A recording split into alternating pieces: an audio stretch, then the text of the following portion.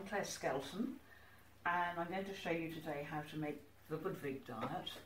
I've been running FlaxFarm for nearly 20 years, and I found out about the Budwig diet when my customers were telling me how good it was, that it helped them get over various diseases and conditions, and also helped them to cope with a lot of the very aggressive treatments that they get in conventional medicine. And I'm going to show you today how to make the Budwig diet so it really works, and also so that it tastes nice, which is really important because it's something you have to eat day in and day out. But we can do it with lots of variation and you'll enjoy it. So the cornerstone of the Budwig diet is cold pressed linseed oil, which is also called flaxseed oil, which is a more American term. And linseed oil should taste nice like this one does. This is FlaxFarm, which we produce. It's made from the best quality linseeds. It's freshly cold pressed. It comes with a very short shelf life, so you can enjoy it at its very best. And linseed oil is very rich in omega-3. It's nature's richest source of omega-3. It's nearly 60% omega-3, and that is the magic ingredient. Joanna Budwig, who created the Budwig diet in the 1950s, who was one of the top food scientists in fats and food scientists in Germany, said, where there is linseed oil there will be miracles. And that, coming from a scientist, says how amazing this stuff is. Anyway, this is the starting point, and we have to incorporate that into a way that you can eat it. So the Budwig diet starts with the Budwig Muesli, and you have that for breakfast every single day. And the linseed oil is actually combined with, traditionally it's Quark cottage cheese, which is a German soft cheese. It's very similar to fromage frais, but this is made with skimmed milk, so it's a fat-free one traditionally. Although she didn't state specifically that it had to be fat-free, it is normally reckoned that fat-free is important because she wants people to avoid excess fats, because the fat that's meant to work in your diet is the linseed oil, which is omega-3. So this is a fat-free one from Waitrose, and it needs to be about 10 to 12% protein. The protein is important because you need the amino acids, the sulfur-based amino acids that you only get in dairy. Don't go looking for anything like coconut yogurt or soya yogurt. They have not got the right amino acids. They're not going to do the job. If you are allergic to dairy, most people actually find they tolerate it a lot better if it's in this diet. So people who thought they couldn't tolerate it, when it's combined with all these ingredients, can. So you can either have quark. Another way to get your sufficient protein is this, which is a skimmed milk, 0% fat Greek yogurt, and it's readily available. This is the one that I like using because this is an organic one, and a lot of people are looking for an organic way of following this diet, and it's Yeo Valley kerned yogurt, and it tastes great. This, which is skyr, which is a new thing, a new yogurt on the block really, is really cheap and it tastes great, and that's another one of the ones that I use quite regularly. So to get going, we start off with 100 grams of your chosen 10 to 12% dairy product.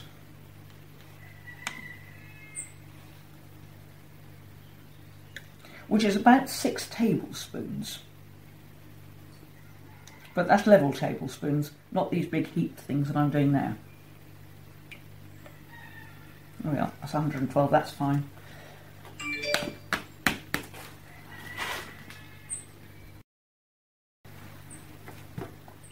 So now you add 45 grams of cold pressed linseed oil to your quark.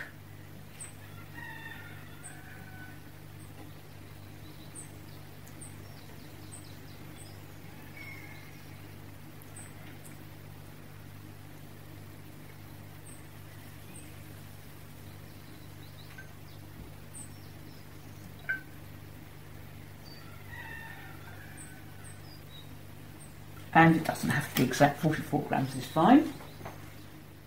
And to mix it, you can either use a fork, or you can use one of them, in which case you ought to put it into a bowl, or we can use these hand blenders.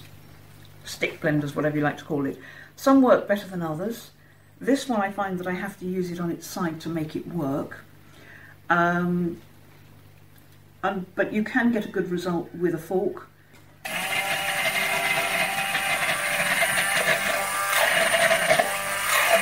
Now, if it doesn't go in thoroughly easily, you can actually add milk.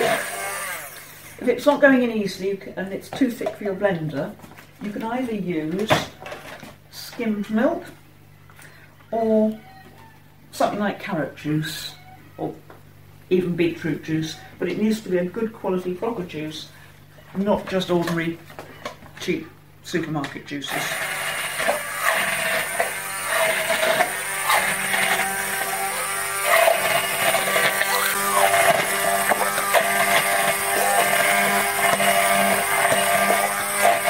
I think I'm going to have to put some liquid in there actually.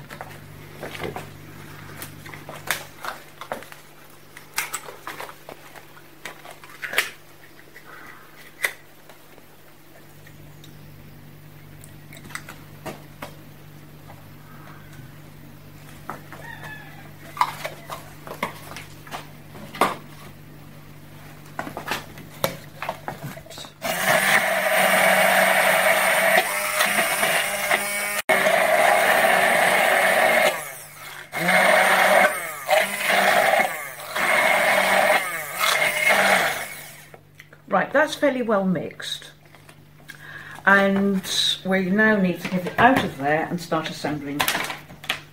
We now need to start assembling the actual Budwig Muesli, which we've got some apple here to do it with, and we've got ground linseed and we've got berries. So starting off with ground linseed, that's ground, it's quite fine, it's like ground almonds.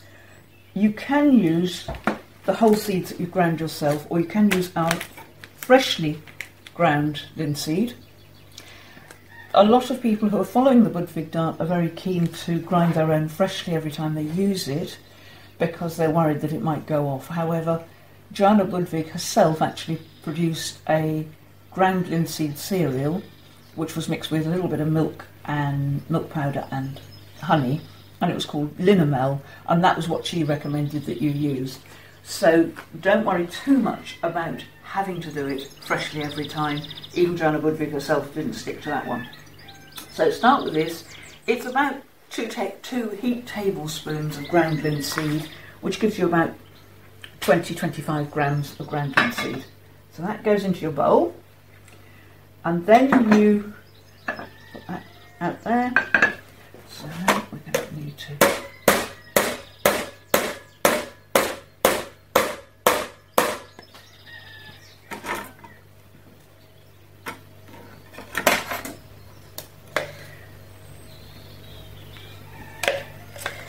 now you can sweeten this. I usually prefer to add in a sweetener either to the cream itself, this creamed linseed oil and quark itself,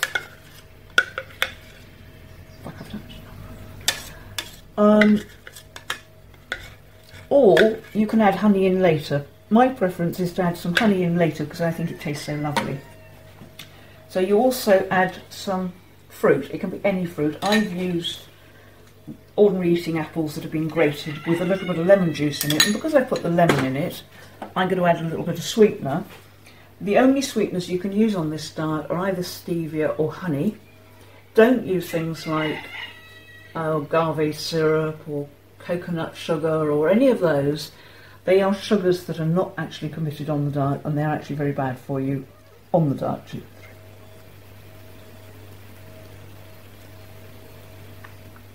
So a few drops of stevia works very well, and it will help compensate for the bitterness of the lemon.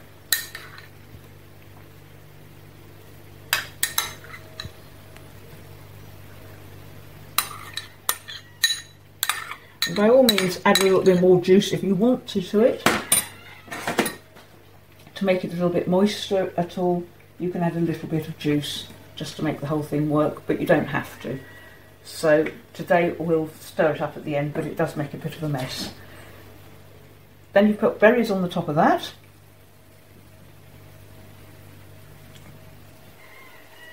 I use frozen berries because they're available all the year round and they're actually better quality usually than the ones that are fresh in supermarkets. And they're readily available and you don't need to worry about moving out. Now we have chopped nuts,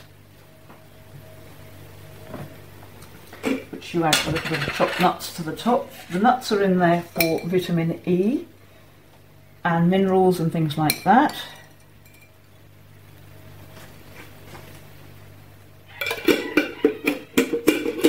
And my preference, as I said, was to put the honey in at the end because I love the taste of it, and you just get a little bit more flavour from the honey when it's drizzled over the top. So a nice teaspoon of honey.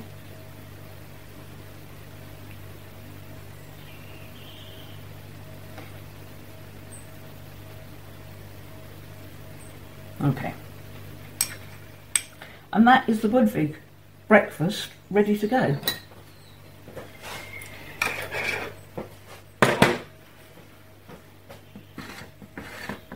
It's a lovely healthy breakfast, and I can also will also show you on other videos how to actually get that ready to make a meal as a trifle for desserts for people.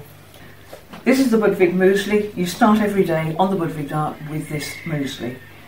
You have a second helping of this magic cream of linseed oil and quark or yoghurt, and that is eaten for lunch, which you either have with a salad as a mayonnaise, or you have it for a second meal like this, but you can vary the fruits and have it as a dessert.